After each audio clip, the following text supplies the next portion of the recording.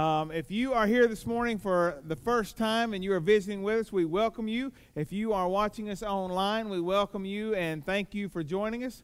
Our backstage pass, if you have that, we'll be glad to meet with you and just shake your hand and say, hey, thanks for coming by this morning right after the service. So one more chance to make those things happen if you didn't get them right. How many of you would like to have one more chance at something in your life? Raise your hand. One more chance. Some of you have done it right all your lives. Hallelujah. Congratulations.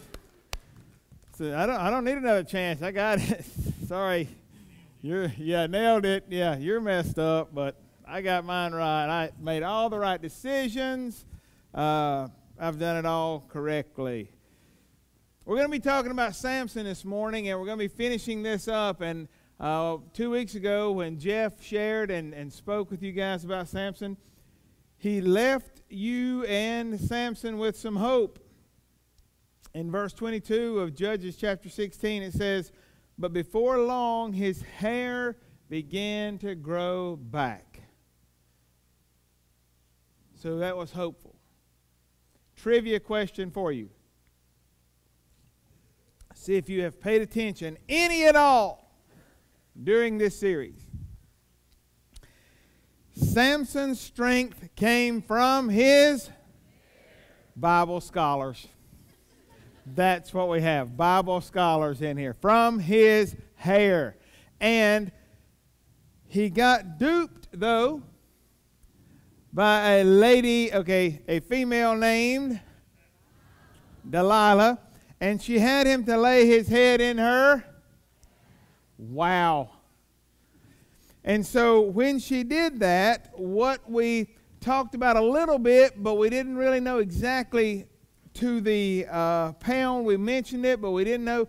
She, from all the rulers of the Philistines, she said, I will do this if you give me, and the offer was 1,100 pieces of silver from each guy, from each of the rulers, which comes out to 28 pounds of silver just to get this guy's strength taken away. So there's a lot of crookedness, a lot of weaving in, a lot of stuff going on there, and she got it done. They shaved his head, and last we were able to read about, he had his eyes gouged out. And they had him. And so that's where we are this morning. They gouged his eyes out. They bound him with bronze chains and had him grind grain, likely by walking in a circle for hours, turning a millstone. So this man of great strength, this man who was dedicated to the Lord, this man who had taken a vow to be something great for God, had let himself be pulled into this trap. And he had found himself pulled into this trap by lust several times. But this would be the fatal blow. And so that's where we find him this morning. And the Philistines in chapter 23 had a great festival. In verse 23 of chapter 16, rather. Verse 23. The Philistine rulers had a great festival, offering sacrifices and praising their god Dagon. They said, our God has given us victory over our enemy Samson. They believed that to be true. They believed that to be true. And when the people saw him, they praised their God, saying, our God has delivered our enemy to us. The one who killed so many of us is now in our power. So they basically had Samson on display here. They were having a festival in honor of Dagon to praise him for delivering Samson to them and to celebrate that. And in their twisted theology, they were celebrating the misery of someone else. Then we move on. Verse 25. Here's where the issue comes in. Half drunk by now. Need I say more? Need I say more? We have seen those or been those who have been half drunk at some point, half lit by now, 3 sheets in the wind, whatever you want to call it. We've seen it and we know that's when trouble begins. And so for the Philistines, that's when the trouble begins. The people demanded, bring out Samson so he can amuse us. So it wasn't enough that he could be seen, that he could have his eyes out, that they could see him grinding grain, that they could parade him around. They wanted to bring him out among the people. So he was brought from the prison to amuse them, and they had him stand between the pillars supporting the roof. So in this temple, either a theater or a place of worship or whatever this big building's original use was for, they're having this festival and this time of praise to Dagon now, and they've got people everywhere. And so they bring him out front right between the 2 main supporting pillars. Now I know we're in Alexander County, but he wasn't going to be sleeping on those pillars. That's a different kind of pillar. It is something that holds up. I know that was bad. I know, but it was funny, but it was bad. So they stand him in between these 2 pillars that hold up, where most of the weight is on the temple. Now, something we need to understand is these people, these enemies, the Philistines, evidently paid no attention at all to the fact that his hair was growing and had grown back. They didn't see fit to shave him. They weren't worried that his strength may come back, and his strength was not from his hair, but because of his dedication to the Lord, and God gave him his strength.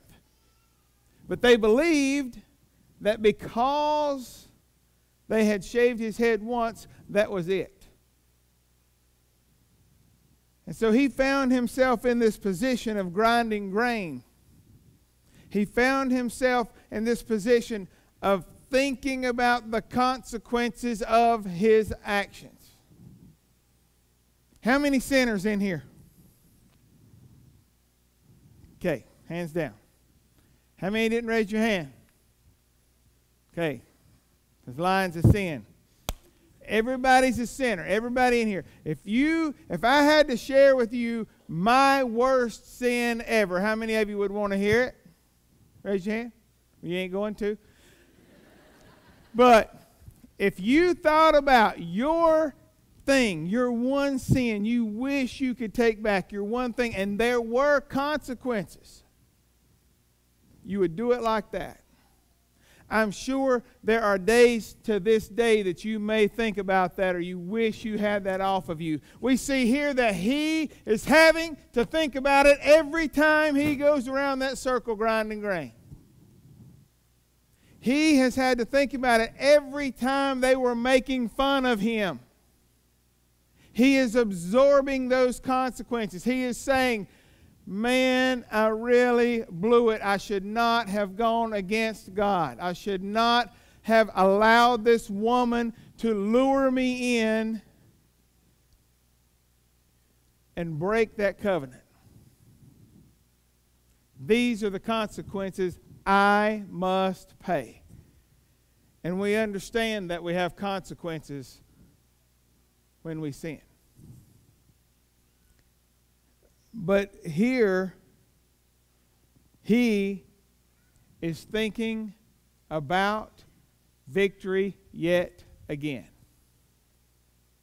You know, when we say one more chance, this time of graduation, high school graduation, college graduation, 8th grade graduation, kindergarten graduation, preschool graduation, birth graduation, they got it all. And they make a Hallmark card for all of it. They make paper plates for parties for all of it. You were born, today's your birthday, woo, have some cake. It's all talking about the future and the journey ahead. What lies ahead, the decisions you will make, how that will go, what you will be, what you will accomplish. And this week I heard someone say, how would your high school experience change? Would it have changed if you knew then what you know now? Could I get an amen? Woo! If we knew now, then, thank you, what we know now, it would be different. There would be some people that wouldn't have even gotten a blip on our radar. There would have been some people we wouldn't have even hung around, decisions we wouldn't have even made, but you don't get to go back and redo it. And the people that try to tell you what to do, you're just old, they're old, and you just think they don't know. But then you get our age and you go, man, they knew. They knew. And so these consequences he is having to endure, he is well aware of. And I would say that even during this time, as they were being amused by him with no eyes, and he would stumble and nearly fall and help him up, they would drag him out and not tell him he needed to step up, and he would trip, and people would laugh. And I'm sure he was mocked and spit upon, and I'm sure that they even possibly went up to him, and as they did, Jesus would just hit him and say, who was that struck you? You're so godly. Who was that? And he had to endure it. And so this morning, as we think about one more chance, we find that he's standing before this drunken crowd, being made fun of. And if you've ever been made fun of or bullied or picked on, you know what that's like. Anybody ever been bullied? Raise your hand.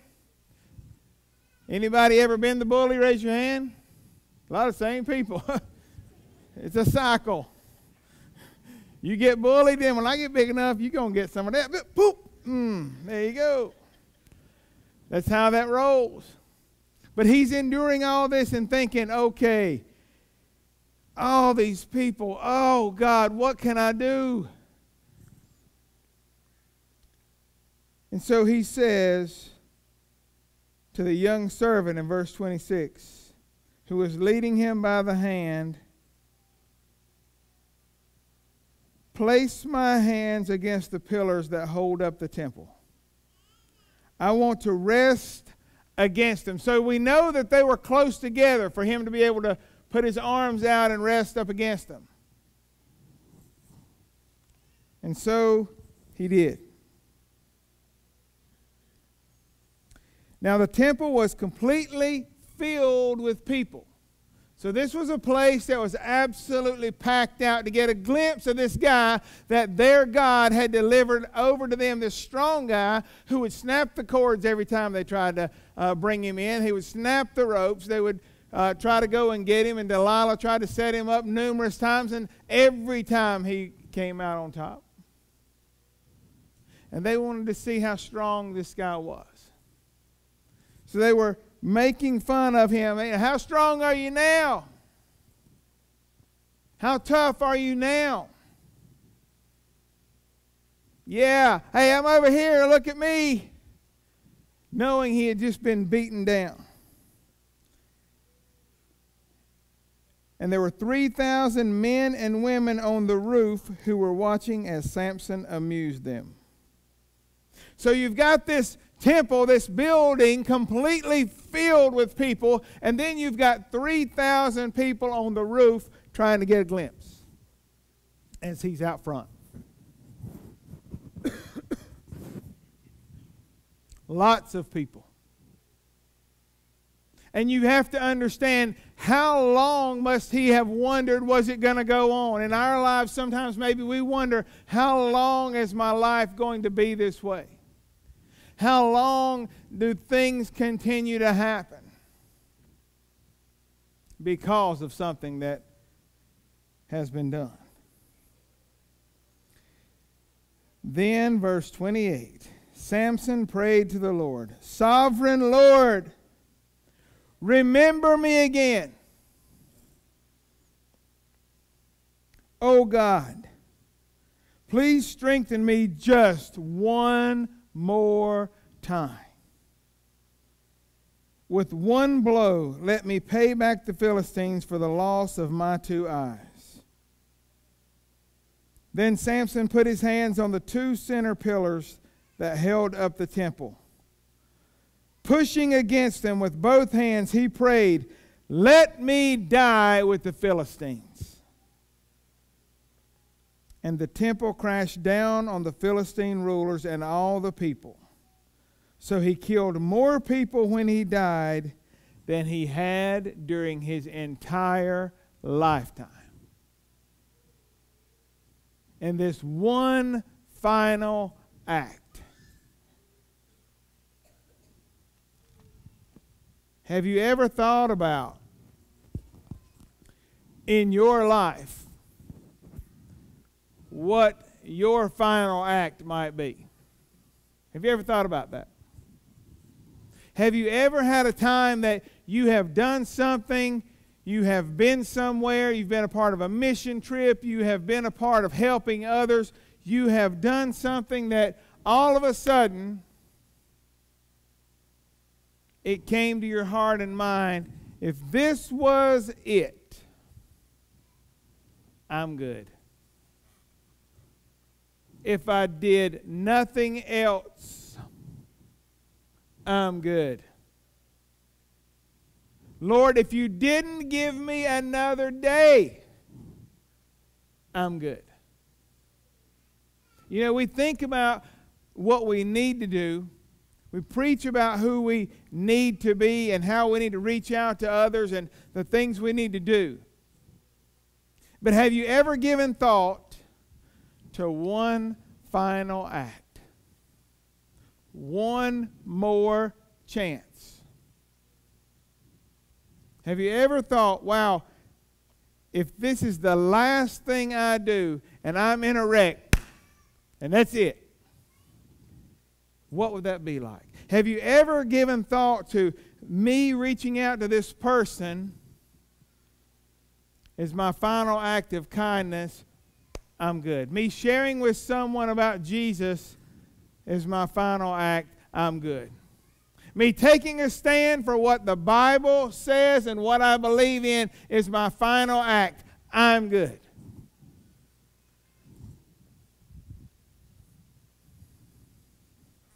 I don't know about you, but sometimes I am guilty of just blowing and going. Anybody know what that means? Blowing and going? The only break you get is when you're switching gears or changing clothes. You're trying to get to the next spot, get a kid to the next spot, go to the next place, get to the next visit, do the next thing. And sometimes we walk right past those in tremendous need. Sometimes we feel as though we have gotten away from where God wants us to be. So guess what? He can't use us. We're not where we're supposed to be. I have to get to this place before He can use me again. We see here clearly in the book of Judges that Samson knew he had messed up and he dealt with the consequences.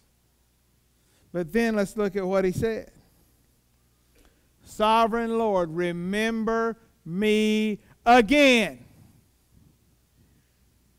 If you are here this morning and you feel like you're at a place that maybe you need to be somewhere different in your walk with Christ, maybe you need to say those 3 words. Remember me again.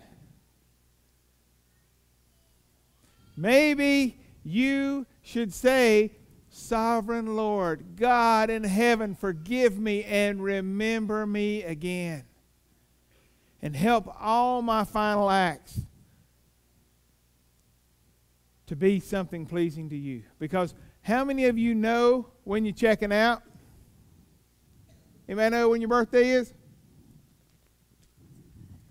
Seriously? Who knows when your birthday is? Okay, if you don't, look on your license. And if you still can't figure it out, go turn them in. All right? Here's the thing. We all know our birthday. We know when we're here. We know when we came, but we don't know when we leave. And so we need to be open to every single opportunity, and we need to have tender hearts. I would share with you this morning that I believe part of the problem in our country is that we have hardened hearts.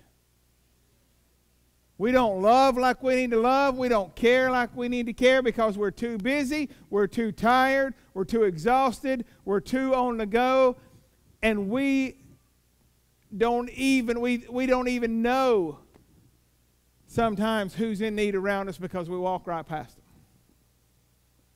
We don't even know who's in need around us because we don't know our neighbor. But I promise you, if I said your last day on this earth will be July 17th at 9 a.m., you'd pick up the pace, wouldn't you? Have you seen that commercial where that person says you're having a heart attack at 10 a.m. on a piece of paper? Whatever it is, you go, whoa. Samson knew this was his final act. This was his final prayer.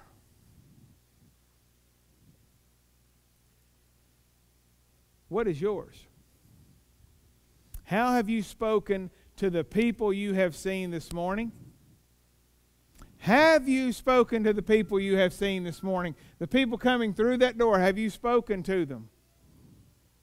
Many of you are so friendly and outgoing. Have you spoken to them? If you stopped at the store on the way in this morning, if you went out for breakfast this morning, did you speak with the people?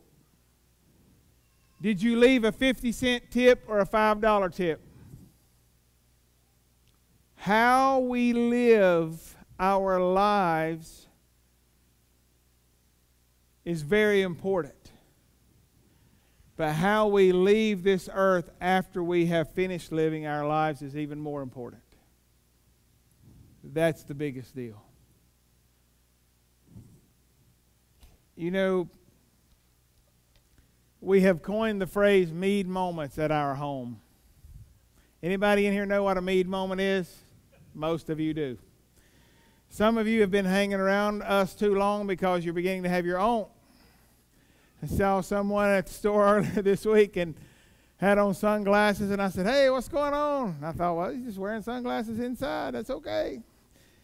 He said, got a piece of metal in my eye. I was like, dude, you've been hanging with me too long. He said, I know. But yesterday, at a basketball tournament,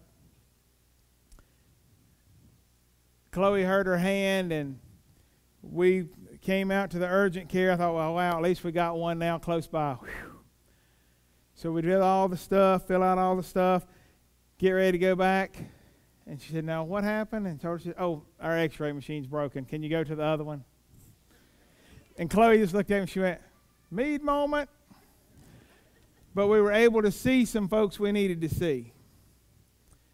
And that was just a little side funny thing that happened. But yesterday was a life changer for me and I think for Chloe. We went to eat lunch at a restaurant. And for some reason, we just changed our mind. And I said, nah, I think let's go to that corner place. It's a mom and pop shop, a New York pizza kind of place. And we went in there to eat. And the folks were nice. I left something in my truck, and I went out to my truck, and I came back. And as I came back in, I noticed this guy coming down the sidewalk in an electric wheelchair. And it wasn't that he was an amputee.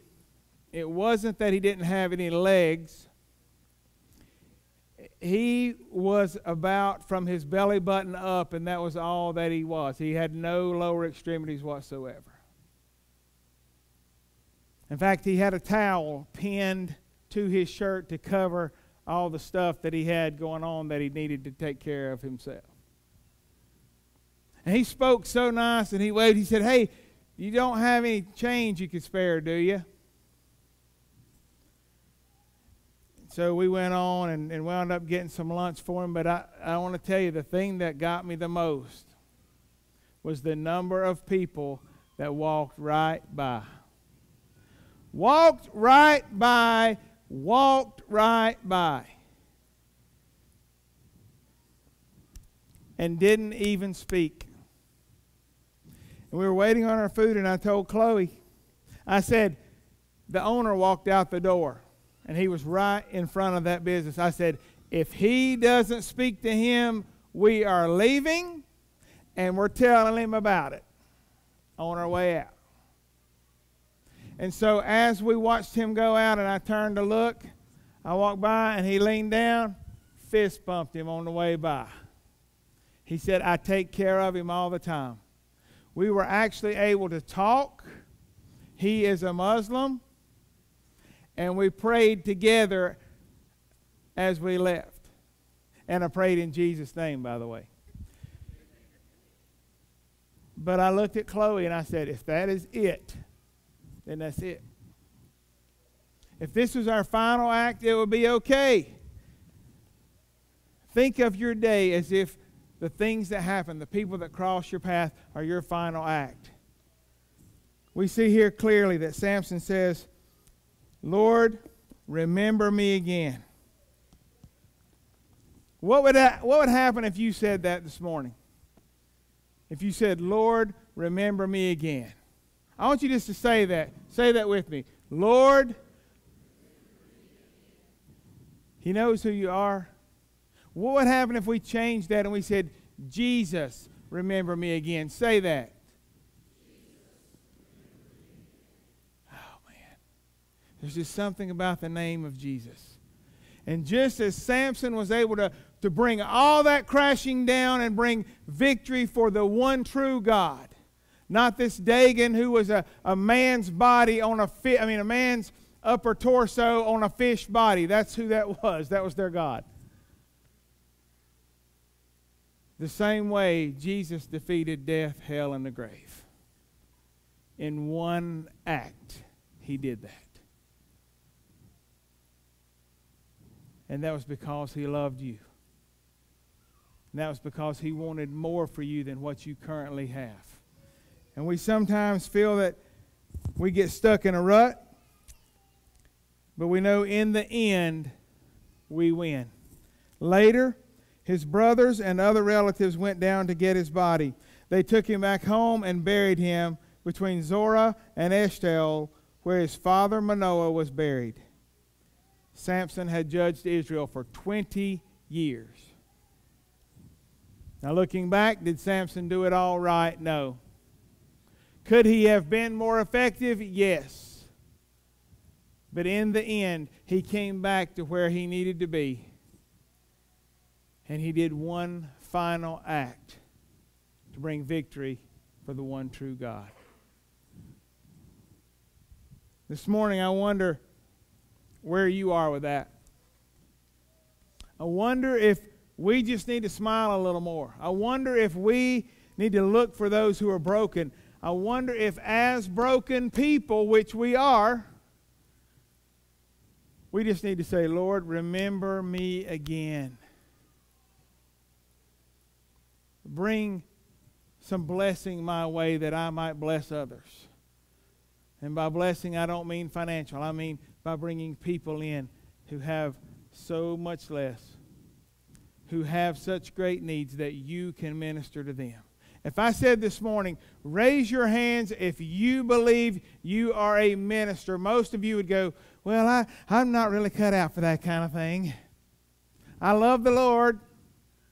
I love Jesus. I try to live for Him. I try to read my Bible once in a while, or I come to church on Sundays. I'm not really the minister kind of type. That's why we got you and Jeff. That's why we got Zach. That's what we do. This is how we roll. No, we're all called to be ministers of the gospel of Jesus Christ. How many of you believe Jesus Christ is the only way to heaven? Raise your hand. Okay. Leave them up. You are ministers of the gospel. Put them down. You don't have to like it. You don't have to want to be it, but if you are a follower of Christ, he says you are to go and minister, and that's what we're to do. Amen? So as a church, that's what we're called to do.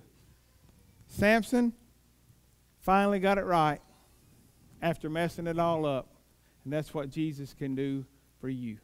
Would you pray with me? Father, we thank you so much for this day. God, we thank you for your goodness and your mercy. Lord, we thank you that through Samson's life, Lord, he didn't get it all right. But in the end, Father, he called on you again. Though the Philistines didn't even consider the fact that you might bless him once more. God, they didn't even recognize who you were. But God, you gave him the strength he needed to bring victory one last time through his life. God, use us the same way. God, I will be the first to stand before these your people you have assembled, called Crosspoint Church, and say that I am a broken sinner. I sin every day. I mess up every day. I'm no better than anybody else, but I'm only the messenger. God, remember me again this morning. Jesus, renew my heart. Lord, I pray for all those that are here that, God, we would just be renewed, revived, Lord, made whole. Letting go of that sin, letting go of that past, moving forward for you. And God, I pray for that one that's here that may not know you, Father, you would just move them to accept you this morning. May they make their way down to the front, right here to my right, their left. Lord, you move them even now. But God, move us forward as a church on our knees. Let us come forward and pray. Let us take a stand for all that is right. Let us go out into this world and bring hope and love and comfort where there is pain and suffering. In Jesus' name, amen. Would you stand, please?